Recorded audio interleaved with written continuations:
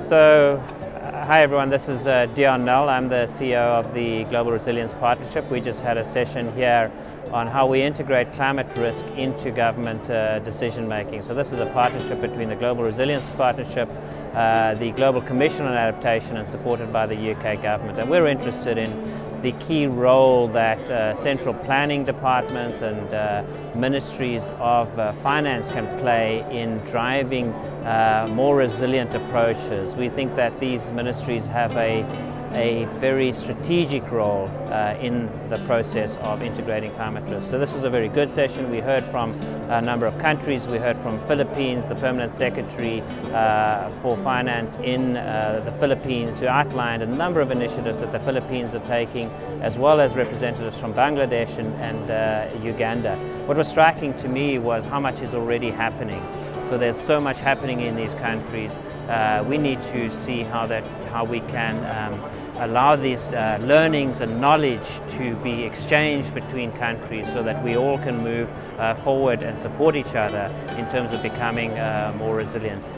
There was also a lot of emphasis on that the finance ministries don't operate in isolation. We need to work with other departments, sectoral departments as well, but still believing that the finance ministries have a specific convening role, and they can convene these departments and drive that ecosystem. And the final point, which we were very interested in, is how do we do this capacity development which leaves a lasting impact in the countries.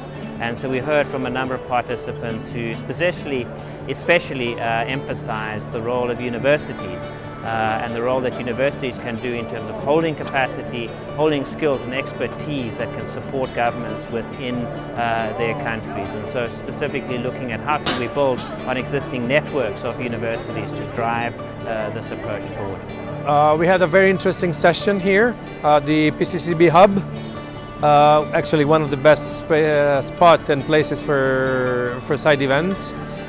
So we were talking about circular economy, which is a super hot topic, especially because now it's getting its momentum even as a medium to tackle climate change. So we had three main panels. The first was describing basically the great momentum that this topic is having in Latin America. There is a very good technical assistance provided by the CTCN, the technology mechanism of the UNFCCC, whereby 4 countries, Brazil, Mexico, Uruguay and Chile, are developing their roadmap. So we are actually supporting their work on developing this roadmap. And so countries were also describing how they see this technical assistance improve their NDCs, especially for the update and the increase of ambition of next year. Then we had UNEP and UNIDO having our co-host agencies of the CTCN having their activities in Latin America, describing their main lessons learned. And finally, we had a super interesting panel featuring international organizations and the private sector. They were basically giving us their perspective. So I have 3 key takeaways. The first one is that it's very, very clear that countries are struggling with how to access climate finance, and they're looking for answers. There are so many different initiatives that are trying to help countries. There are many funds like the Green Climate Fund, the Adaptation Fund, and several others. But having these funds is just the first step. Countries need to understand the access modalities. That's the first thing. The second thing is that countries are struggling with capacity. Capacity issues around how to, once you have understood the modalities and how to access, but capacity to actually articulate the project in a way that it can be financed. So a lot of countries need support. It's very, very clear that countries need support in the area. The other thing is that countries appreciate peer-to-peer learning. We can have all the international support on capacity building. We can bring in experts, we can bring international firms to support countries. But ultimately, what countries really value is when they can look at the other country next door and say, how did you do it? Because we are in the same circumstances. How did you manage? Those two peer-to-peer South-South exchange are critically important. These are my 3 takeaways. So my name is Mike Irwin from the UK, and I was moderating a panel today with panellists from Mexico and Colombia and Vietnam, and we were able to talk about what we've been doing on capacity building, particularly in the areas of legislation and governance, to work with partner countries to help them deliver on their ambitions with regards to climate action. Okay, so from the award ceremony that we have today, that is called the Gender Just Climate Solutions, we can have many takeaways. One of them is that women have a leadership that is going to ensure an effective climate action. They are not only just transforming the lives of their families with the caring activities that they have at home, but they're actually also, when they're empowered, they're having more outreach. They are starting to change the lives of their neighbors. They're starting to change the life of citizens, no matter if it's urban or in rural areas, no matter if it's woman or if it's man or if it's kids. And I think that this is something that is showing us that we need to include gender considerations within our climate policy making processes, within all the activities that are taking place here at COP. It's not only about one thing, one small little project, but how are these actions actually reflected in negotiations like Article 6, for example, in loss and damage, how women that are in the front lines of the effects of climate change can start to change actually and to transform their lives.